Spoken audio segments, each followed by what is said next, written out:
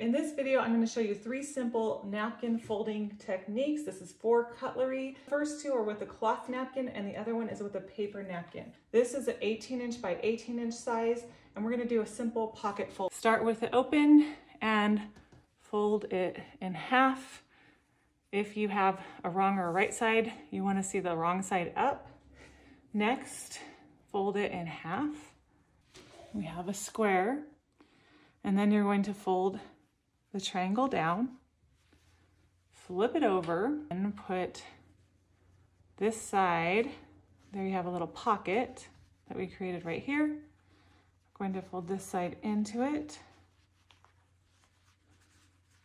and then flip over. Just add your silverware like this.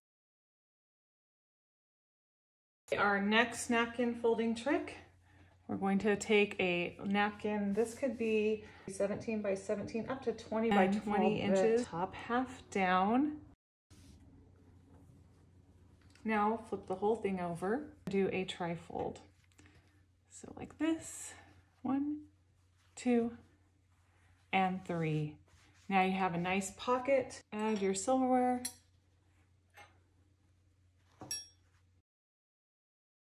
And now I'm going to show you a simple way to fold a paper napkin, because some of you are doing cookouts and you want to put the silverware with the napkin and make it look a little bit nicer. This is still very easy. This is just a regular paper napkin. The first thing you want to do is open it up, and then you're going to fold up. This should be about the height of your knife.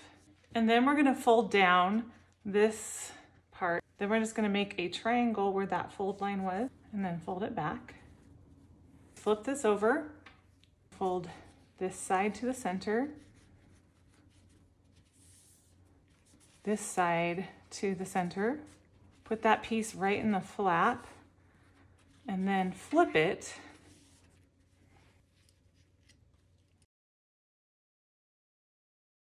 In the next video, Diana's going to show you how to fold a towel like a pro.